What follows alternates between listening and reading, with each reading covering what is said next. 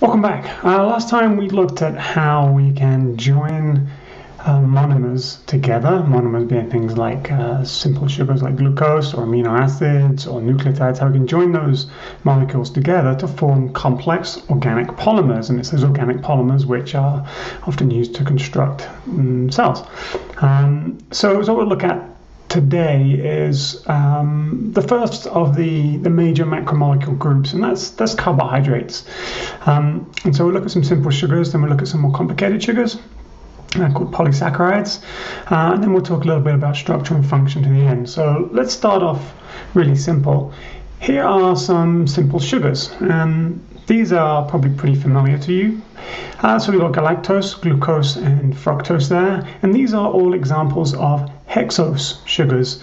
Now, when you look at fructose, it may seem a little odd that that's a hexose sugar because it's only a 5-membered ring. It's only got 5 sides. It's basically a little pentagon.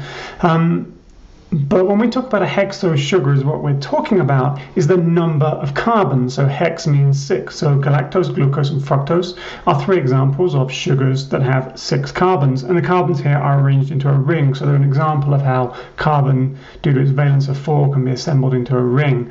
And so if you look at these, let's start over with galactose. We've got 1 carbon here. And remember, in organic chemistry, when you draw a bend in a line like this, that's a carbon, and we know there's a carbon there as well because it's making 4 bonds, 1 up to the oxygen here, 1 down to the hydrogen here, up to the left to the oxygen, and down to the left to another carbon here. So there's 1 carbon, 2, 3, 4, 5, and then 6. You can count the same in glucose, a little bit different in fructose. 1 here, 2, let's actually start from up here. So we've got 1, 2, 3, 4, 5, and then 6 over here. So numbered as 1, 2, 3, 4, 5, 6. So those are the 6 in fructose. Took me a minute to find the 6th one, but clearly 6 carbons. So we'll talk about the function of these. Right now you're just looking at some examples of some simple sugars, and we're going to use those to build more complicated structures called polysaccharides. But before we go on, I want us to consider a quick question. And it's going to be about solubility. Now, you know that if you take glucose or you take fructose or you take sucrose, which is table sugar, and you put them in water, they dissolve. And so all of these molecules here will dissolve in water. So the thing I want you to think about is what chemical properties of the bonds in these molecules allow them to dissolve. Now remember, dissolving means that water will form a hydration shell around a molecule. So what characteristics of the bonds, and we've talked about polar and non-polar covalent bonds, so what characteristics of those bonds can you see in these molecules that would allow these simple sugars to dissolve? So here comes a question. Let's see how you do.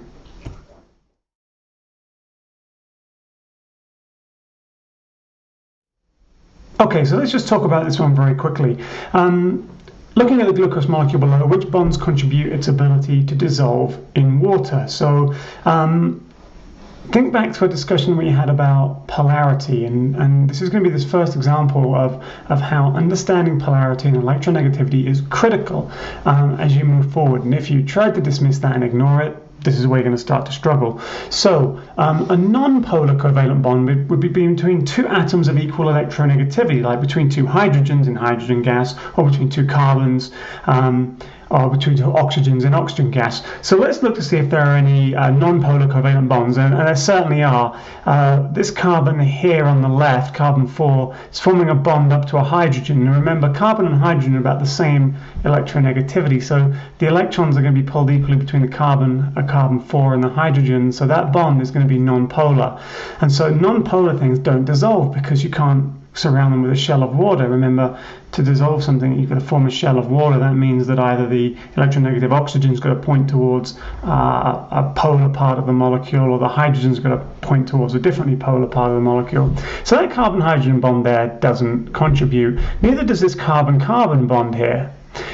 But if you think back to our discussion on water and what makes that polar, it's the polar covalent bonds. So those are any bonds that form between a molecule which is highly electronegative and a molecule which is less electronegative. So between, for example, oxygen and hydrogen, or carbon and oxygen, for example. So let's look at this. There's an oxygen-hydrogen bond between this O and this H. There's a polar covalent bond between this C and this O.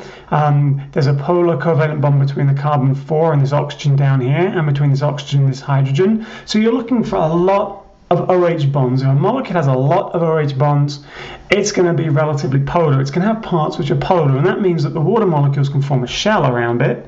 And in the case of the oxygen down here, the electropositive hydrogens of a water molecule would point towards the oxygen. They could have a weak electrostatic interaction there, and so all of the OH bonds here would contribute to this molecule dissolving in water. So C is the answer there.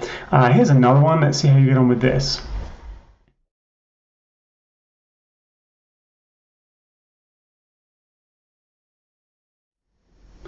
Okay, so what have we got here? We've got a molecule which is composed entirely of carbon and hydrogen. And so all of the bonds that you find here, whether the carbon-carbon or the carbon-hydrogen bonds, are non-polar. That means that they can't form any hydrogen bonds with anything else, and they certainly can't form hydrogen bonds with water. So that means this would not dissolve in water. Now you could put it in an oily substance and it would dissolve, and we're not going to get into why that happens, but this won't dissolve in water because there are no polar covalent bonds. So this wouldn't dissolve at all. So B is the right answer there.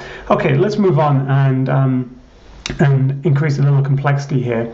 So simple sugars are then arranged into more complex sugars. Now the first level of complexity is a disaccharide. That's two monosaccharides stuck together. So the common example is sucrose. Two sugars stuck together. A lot of the same properties that you see in monosaccharides. Then the complexity comes when we get to joining many of these sugars together. So what you're looking at here is a short piece of a molecule called starch, which you're familiar with. You're familiar with starch, as in potatoes and rice and those kinds of things, starchy foods.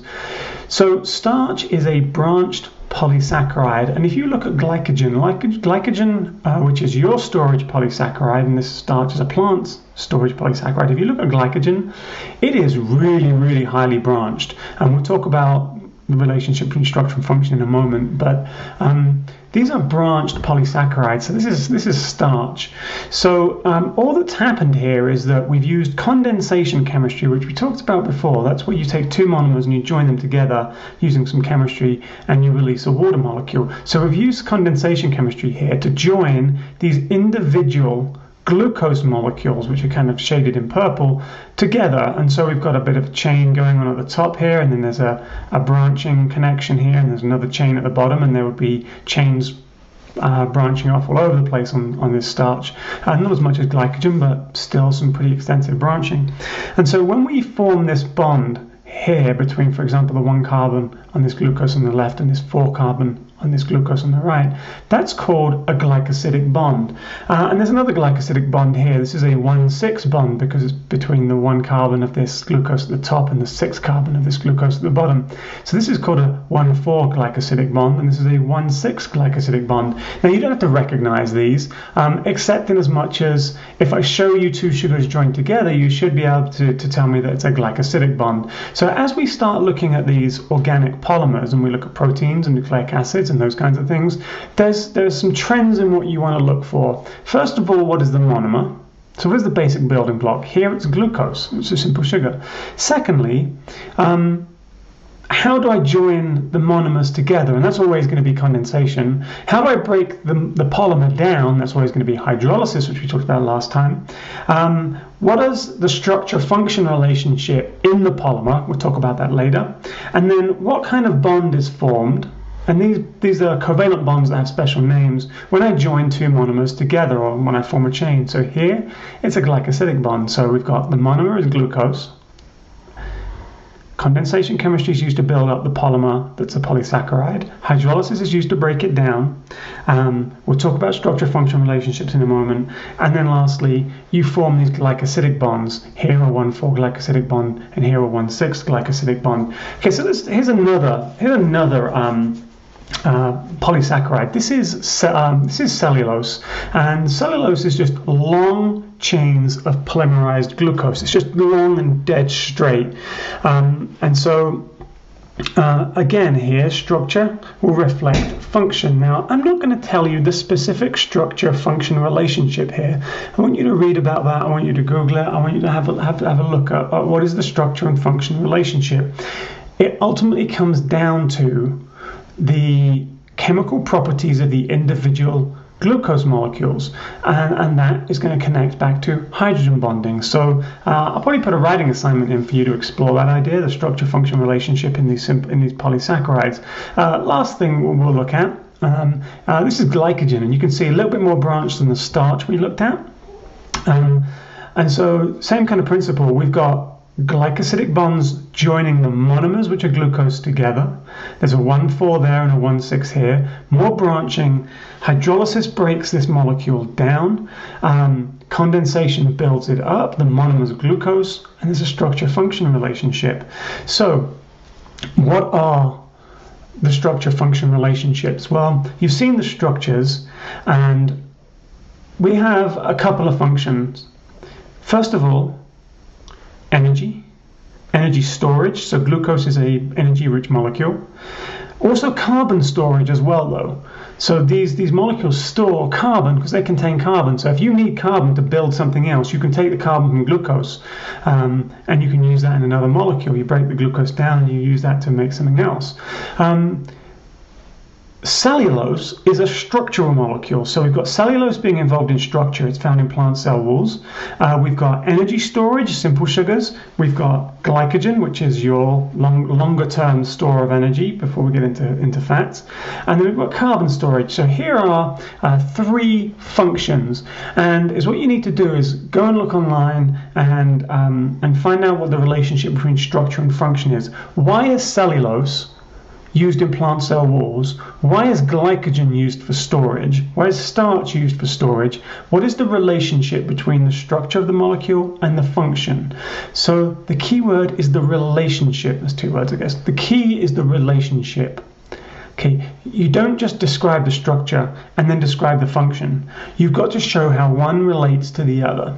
Okay, so I'm going to leave you with that. That's all we're going to do in this short video. And next time we'll look at a different organic polymer.